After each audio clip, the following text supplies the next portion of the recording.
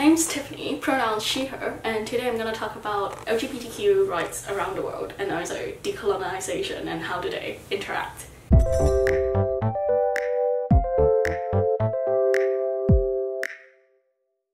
Eight countries in the world currently still could impose death penalty for consensual same-sex sexual acts. So these 8 countries are Iran, Saudi Arabia, Yemen, Nigeria, parts of it, Sudan, Brunei, Mauritania and Qatar. 3 of them have been under British rule and one other has been a French colony. So generally, people think the global south is behind on LGBTQ issues, with the Western world often more liberal. But what I'm trying to say is that it's not that non-Western cultures are inherently homophobic, but with generations of colonization and the erasure of African and indigenous cultural attitudes towards sexuality and gender, LGBTQ people and ideas then become Western imports after years of colonization and the erasure of their original cultures. So this quote from a former Zimbabwean president said that homosexuality is a white disease, whereas the then Prime Minister, David Cameron, once threatened to withdraw aid from Uganda because they were not adhering to proper human rights. But I'm questioning whether Western countries have the right to condemn often African nations that criminalizes homosexuality, because it kind of has neo-colonialist undertones of forcing less developed nations to conform to Western ideals. But also it's ironic because homophobic laws are often a colonial legacy in many countries. British imperialism has a big part to play on homophobia across the world. 25% of the world's population currently live in a country belonging to the Commonwealth. Commonwealth countries make up of 50% of the countries that still criminalize homosexuality, and it's not a coincidence. Around almost 50 out of 68 countries that criminalizes homosexuality was once under British rule. Most of the time, colonization has subjected Victorian and Christian values onto native cultures in order to civilize them, not only to impose Britishness, but also to reject the native culture as part of colonization. I would like to read out this quote from British Colonialism and the Criminalization of Homosexuality by Enze Han. I think he's an academic at University of Hong Kong. So this quote says that the British also had this conception that the Orient, the non-Western subjects, were overly erotic and oversexed, and that's the reason why they were worried young colonial officers going abroad would be corrupted by those sexual acts, which also infers same-sex acts. As a result of this colonial attitude, a lot of these ex-British colonies have something called the Section 377.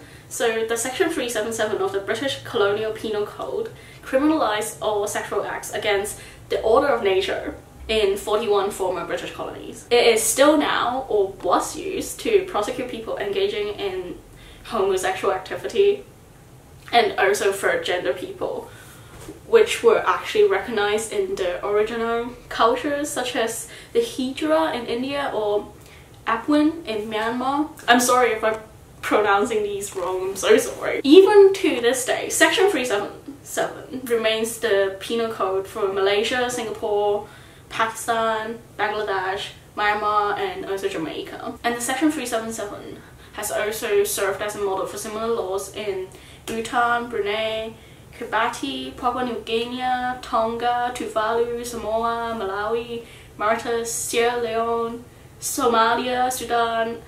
It goes on, but there's 21 countries here. And it's only now repealed in Australia, Botswana, Fiji, Hong Kong, India and New Zealand. So as you can see, the British colonialism's influence still applies far and wide to be homophobic. Another point I really want to hammer home is that non-Western cultures, a lot of them, a lot of indigenous cultures are actually not inherently homophobic. In India, throughout Hindu and Vedic texts, there are many saints, demigods that often transcend gender norms. They don't see gender the way the West does. They often have multiple combinations of sex and gender. What happened with homophobia and transphobia in India is that the British administrators came and they didn't really care about local attitudes about gender and homosexuality, and called the Indian traditional transgender hijra as unnatural.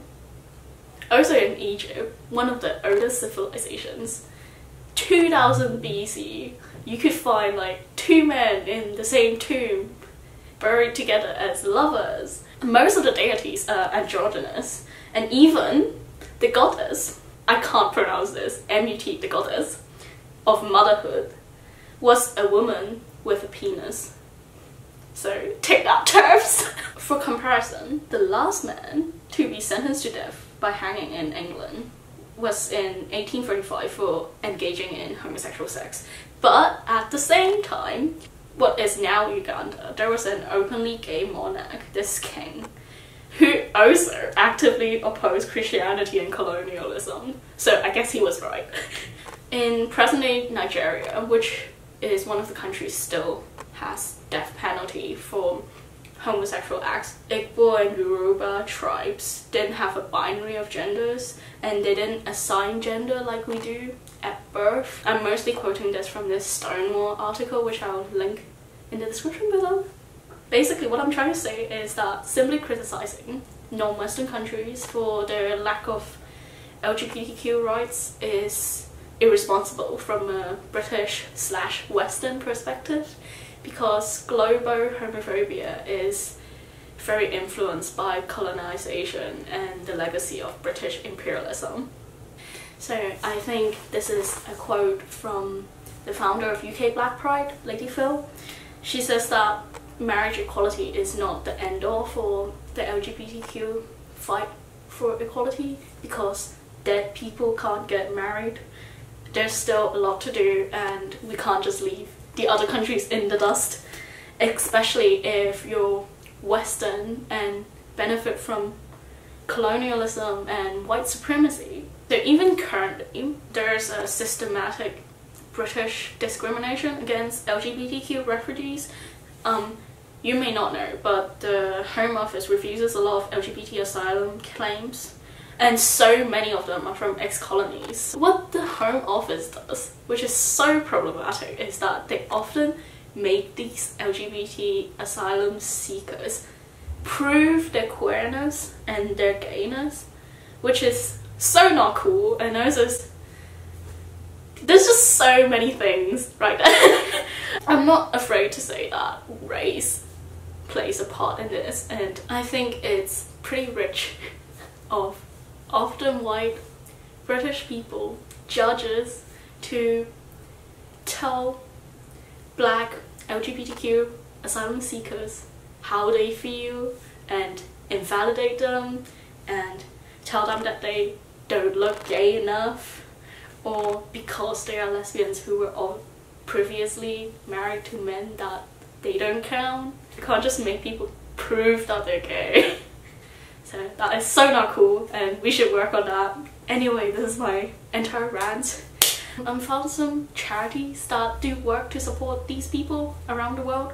LGBTQ asylum seekers, or LGBTQ people of color, black LGBTQ people who are often from cultures or nations which were ex-colonies and need your help, especially if you benefit from white supremacy. Kaleidoscope Trust has this thing called the Commonwealth Equality Network, which I'll link in the description below, and they do a lot of work with Commonwealth nations and their fight to equality. UK Black Pride supports a lot of black LGBTQ people and LGBTQ people of colour who are often refugees or immigrants from ex-colonies, and UK Black Pride support them and focuses the work on them. Also Stonewall, obviously. I also found this thing called the UK LGIG, so the Lesbian and Gay Immigration Group. Basically what happens right now is you seek asylum as an LGBTQ person. you get detained in some immigration center, and currently in the UK I don't think there's any law to protect these people, and often they get detained there for ever and ever, and the LGIG has funded lawyers to help these people and to rightfully seek asylum in the UK. A lot of the links will be in the description, as well as other articles I've read which I think are good that you should check out in the description as well. So basically, to fight for equality we need to decolonize. Remember that Black Lives Matter, Black Queer Lives Matter, obviously, Black Trans Lives Matter, and we all play a part in helping our Black LGBTQ siblings and make the world a better place. Happy Pride! You can find us on social media, Instagram, Facebook, Twitter, here on YouTube obviously. Like, subscribe, leave a comment. You can find me, I guess. I think there will be a link in the description. But yeah, happy Pride!